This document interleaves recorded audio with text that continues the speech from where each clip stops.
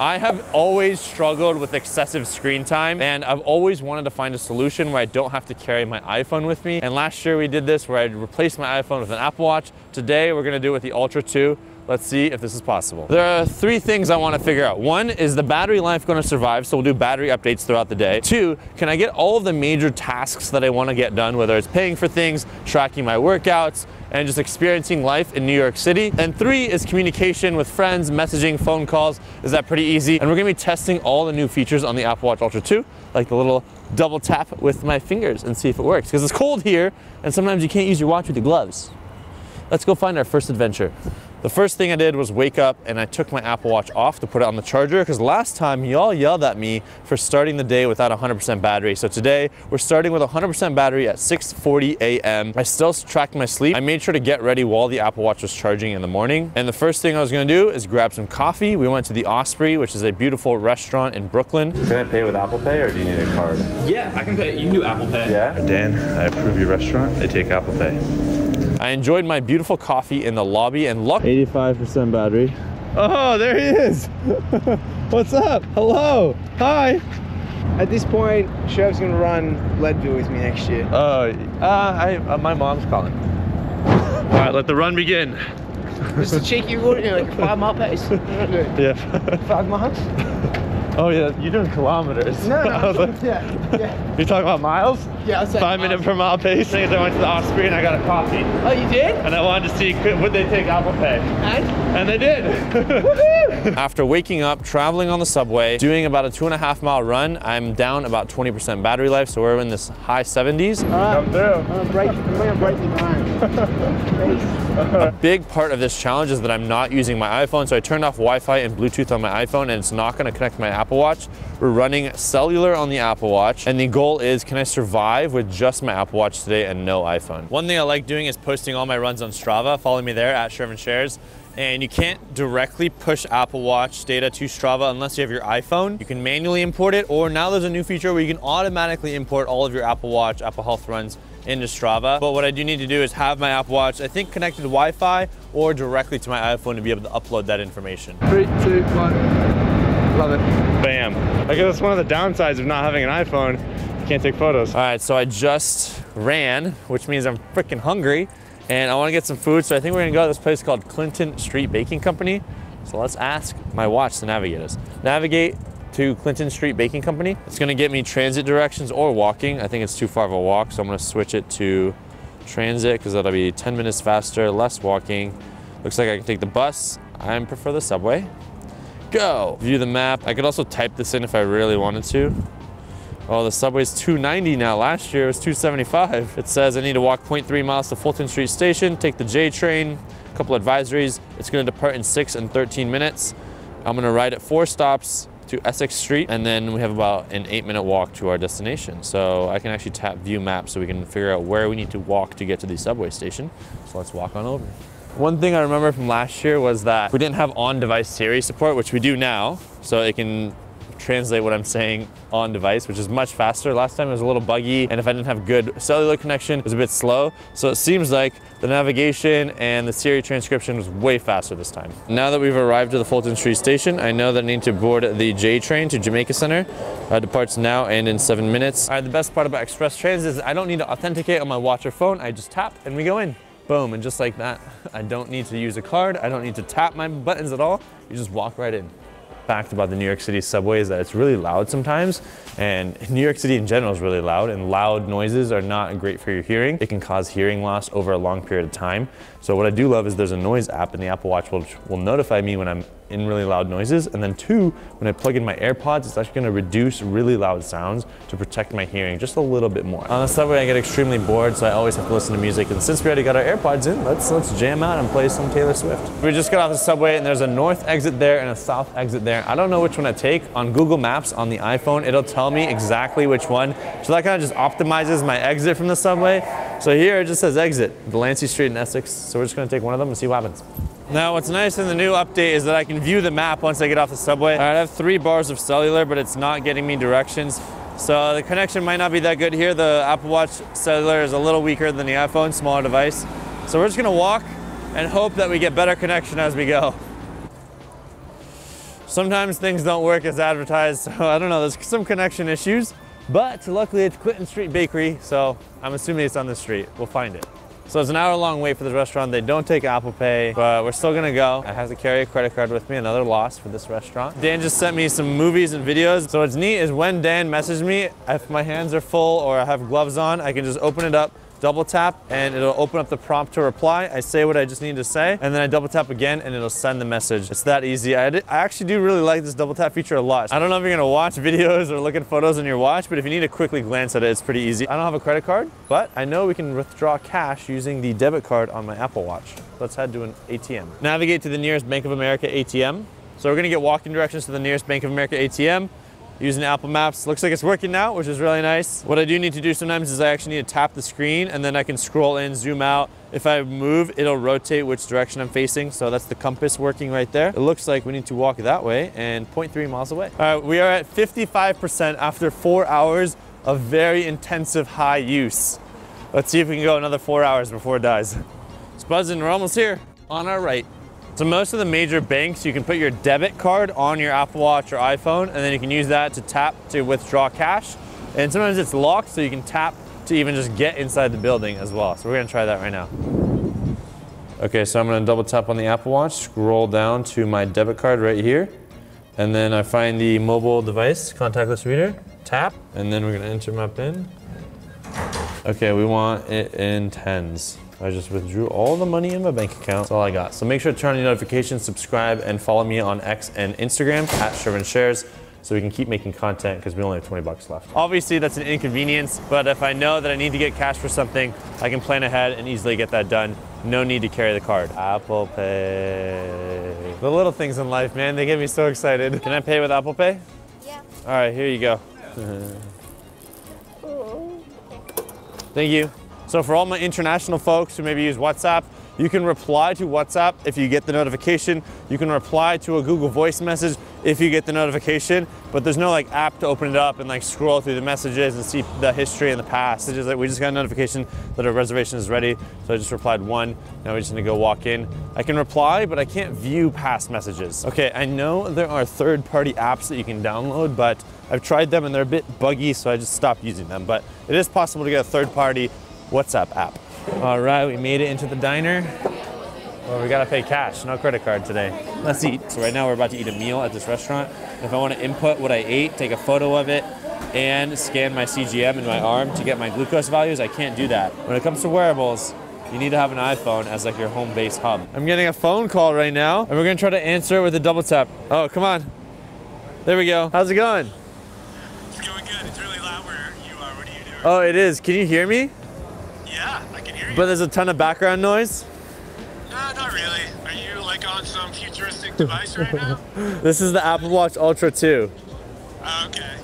And it's really noisy. I can hear you just fine. You sound great. Later. Later. Can we hang up this way? So especially in New York when it's cold and I don't have gloves that have the touchscreen feature, it's nice that I can just double tap and answer the call. But you really got to make sure the strap is on tight. Sometimes it takes a couple clicks, but it's pretty easy. My arm is already tired, so I'd probably want to wear AirPods when I answer phone calls. New York, the weather's always changing. It could be raining, it could be sunny, it could be cold, it could be hot, it could be windy, and that can happen multiple times a day. So I really love having the weather app on my watch, and I can tap it here. I can see, all right, what does it feel like versus what is the actual temperature? Is it raining? But getting kind of basic weather on the Apple Watch is really helpful. It's raining. We're gonna go to the track and do a workout on the track, get a city bike and show you some biking features on the Apple Watch. Card support contactless payments. So we're gonna pull up my credit card here and now we're gonna tap it. Oh, last year we tried this and the Apple Pay did not work on the machine. Maybe the machine was broken. Okay, maybe it doesn't work. Is it only MasterCard? Are you serious? I don't even have a MasterCard. All right, battery update. It's been 6 hours since I took the Apple Watch off the charger this morning. We are at 33% battery. So I could turn on low power mode, but I'm not. Let's head to the track and do a run and see how much more we can kill the juice. And now what I'm gonna do is I'm gonna start a workout, an outdoor bike workout on my watch, and that's gonna cause my phone to turn into a bike computer. I'm gonna show you what the bike computer GPS/speed, distance, and all that shows up on here while we track my heart rate and everything from the watch. Just gonna look for GPS and see all this information like power, cadence, distance, speed, my heart rate zone. So I'm gonna put my iPhone in my pocket. we're gonna bike to the track and get our next workout in for the day. We're just working out all day. All right, this is a massive stress test. I know this might not be a normal day, but we're gonna bike to the track. Let's get out of here. Siri resumed my workout because I forgot to start it and I don't have any hands. Average miles per hour, 9. Heart rate 108, 0.34 miles so far. Call me Tour de France, baby, let's go! All right, so it's paused. You can see all my data here, my heart rate, maximum speed, distance. So we're done. And now we can end the workout. I can even end it on my iPhone. Boom! Let's head to the track because there's a really cool feature that I love every time I go to the track. I'm disconnecting my iPhone once again. It is now off, Bluetooth off, watch is no longer connected. This is back on cellular. We're at 30% battery and it is 1 p.m. in the afternoon. So last time I was here, you know what happened? I broke my foot. And now we're back where it started. Sometimes you just need to overcome your fears. Let's run. All right, so we're at the track and we're gonna do a workout here. Usually my coach writes the workouts, Coach Parker. He'll put it into Training Peaks and I'll manually put it on my Apple Watch. But Training Peaks, Apple Watch integration coming soon. Turn on notifications to see that video. All right, so Apple Watch, first thing, I'm gonna go ahead and open the workout by pressing the action button. I'm gonna put outdoor run. It's gonna know that I'm at the track automatically, so I just choose a lane. I'm going to say lane 2. And then now it's gonna know the lane I'm in. GPS is already locked, my heart rate. Boom, it's gonna update much faster when you have a chest heart rate strap. So it's just easier to do any heart rate based training. That's just a regular indoor run, but I'm actually gonna do a custom. Just press the action button to start the workout. So I can press, boom, start the workout. I press both to pause the workout. 1 for the next interval. All right, some thoughts that I usually have about the track mode feature, because the action button is start the workout. It's also next interval on the track workout. So sometimes I accidentally hit it. If I'm really sweaty, my sleeves are wet, it can tap the screen and go to the next interval. So I highly recommend you water lock during workouts, just so the screen doesn't like change your workout. And then 2, be mindful that you might accidentally hit the action button, go to the next interval. So if you did a custom workout for 8 200s and then you miss one, like just be ready for that. Sometimes I'll add in extra, like I'll make it 10 200s as like a backup in case something goes wrong. That's it for today. We're gonna head home. You know, we've been outside all day and I'm gonna show you all the features that I use when I'm at home with my Apple Watch Ultra 2. We're on our way home back to the content closet. It is 2:30 p.m. and we are now 16% battery. But once I'm at home, as you can see, I connected to Wi-Fi, so I'm no longer using cellular. This is still on, but it's turned off. It's potentially gonna use less battery. So let's head inside and get some computer work done, or at least act like I'm gonna get some computer work done, so you can see what an experience might feel like. Welcome to the content closet, holiday edition. Hey Siri, all lights on. Boom, thanks Siri. Look at that, Tejas set this up for one of his videos, so you can go watch that on his channel. And luckily we have an Apple TV with HomePods plugged into our TV here. So now I'm just able to use my Apple Watch to turn the TV on. But the one thing that is nice, if I start playing music on the HomePods, maybe we just like autoplay. Boom. So now music's playing on the HomePods. It's gonna take a lot of load, but I can control the audio. And I can pause, I can jump forward, but I can control the actual HomePods right here from the Apple Watch. So this part works really well and I do like, because I can control the volume of the TV and the HomePods pretty quickly. It's low effort. Everything else is a little bit on the buggier side, but it seems to work sometimes, but not all the time. See, like I'm not gonna wait for this because it's just taking too long to load. I just give up. If it's not faster than 100 milliseconds, I'm out, I'm lazy. So one of my favorite features is when I sit down at my desk, I can go ahead and just press a key. It's gonna say unlocking with Apple Watch. My Apple Watch unlocks and bam, my desktop is ready to go. Just like that, I'm in and it's unlocked. So I love how quickly that experience is. Now that I'm a famous YouTuber, my calendar is totally empty, but one of my favorite features is the calendar on the Apple Watch. I have it right here where I can see what my next event is and I can tap on that. And if it's like at a different location, because sometimes I have to travel around in New York, I tap that event, I can tap the location and automatically gets me directions, walking, subway, whatever I want. So it's easy to just get there quickly. I don't have to like go search for whatever place I need to get to. It's all right on my watch. So one of the biggest things is when I'm in the kitchen and cooking, this never happens, but sometimes it will. Like I'm gonna be cooking some really good meats here. Maybe I need to put some hot water as well, and I need to set multiple timers. I can easily do that on my watch. Set a timer for 2 minutes, boom, done. Set a timer for 1 minute, boom, done. The feature of being able to set multiple timers is very advanced AI, and finally Apple has released that. So I can set multiple timers. The on-device Siri is so fast. I don't think you understand how juicy it is to know that Siri just transcribes that quickly. I love it so much. I can go ahead and double tap. boom, it'll cancel out the timer. So if my hands are dirty, I can still cancel out the timers. When I use the restroom, I typically like to weigh myself, and here we have a smart scale, but now Siri is coming out soon. I don't think it's here yet, but in the next couple weeks, it should hopefully be here, but I can go ahead and just say, log my body weight, and then I can say whatever pounds as well, and it'll automatically update my body weight, update Apple Health, and it makes it seamless. So if you have a regular body weight scale, you can just go step on it, get your body weight, tell Siri, and then you're off. And it automatically updates. You don't have to worry about connecting a smart scale. You don't have to worry about spending more money. And one of the biggest feature updates of the Apple Watch Ultra 2 is a brighter screen. So now if I want to set up the flashlight, I can go ahead and tap the flashlight mode, and it's gonna be 3,000 nits instead of 2,000, so it's even brighter. The thing I love about my Garmin, and this is the main reason I wear this watch, is because of the flashlight. I don't have to look, eyes closed, boom. Now we got a flashlight. I love this feature. I really would love to see a little flashlight on the front of my Apple Watch Ultra. It would just make it that much more ultra. Now, when it comes to bands, I have two favorite bands right now that I use the most often. Nomad did send me some bands, so I want to thank Nomad for sending me these. They're really nice, really rugged, really appreciate it. But my two all-time favorite bands are the Ocean Band. One, because it's very secure. Like, this one does not fall off. I love to wear this when I travel, just because like it's less likely that I'm gonna lose the Apple Watch. And two, as you can see, it's a little rigid, so there's little bumps, and it makes drying the band that much easier. If I'm wearing it, I go swimming, I shower, whatever, the water is going to evaporate and it's gonna dry much easier than other bands. My second one is the Nike band with the holes. Same concept. Because of these holes, there's just less surface area where moisture can contain itself, and it just feels nicer. I like to have bands that are dry, but just be mindful. If you're wearing something on your wrist, take it off, dry it. Don't let moisture just accumulate underneath your strap. We have a battery update. It's 3:20 p.m. and we are officially at 10% battery right now. Now I'm gonna reactivate my iPhone to my Apple Watch because there's two features that I absolutely love and I just have to talk about them. One is Find My iPhone with precision. So before you could do the control center and then kind of get the beeping noise with your Apple Watch, but now it'll actually tell me where my iPhone is because I always lose it. I put my iPhone down, I forget where it is, and this just makes it that much easier.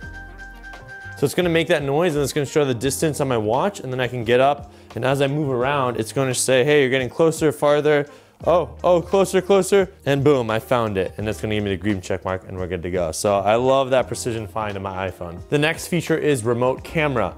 So I love taking photos on my iPhone. Sometimes I want to be able to put my phone down and have it do it for me. I have noticed this is kind of slow to load sometimes. It can take a minute or two. I don't know why that is. And then I can go ahead and stop recording video, as well as take a photo with burst shots directly from my Apple Watch, controlling the cameras on my iPhone. I can zoom in and out with the digital dial. I can switch the front facing to the rear facing camera, whatever it is. It is 3:30 p.m. and we are at 9% battery. So we probably have an hour left. And the last thing I want to talk about is sleep tracking. I do wear my Apple Watch when I sleep. I usually just give a little bit of juice in the morning, a little bit of juice at night, and I make sure to have sleep mode active. You can have that automatically set up in your settings. It'll track my sleep time, my wake time, and then provide sleep stages as well. And then give me trends like, am I sleeping enough over the last few weeks? Am I trending upward, downward? And that's really valuable to just keep me in check to make sure I'm having good sleep behavior. I've ran this experiment every year, and my goal is to disconnect from my iPhone and not allow technology to slow me down, but rather use technology as a tool to elevate my mental and physical health. And every year I'm gonna try to find new ways to do that. But my biggest takeaways and learnings really are that the battery life just isn't good enough. We're at 9%, it's almost 4 o'clock, it's not gonna get me through the evening. 2, photography. If I wanna capture videos, photos of high quality, I can't do that unless I have my iPhone with me. And 3 is wearable integration. There's a ton of apps on the iPhone where you're controlling devices in your home, wearables, Bluetooth, all that stuff.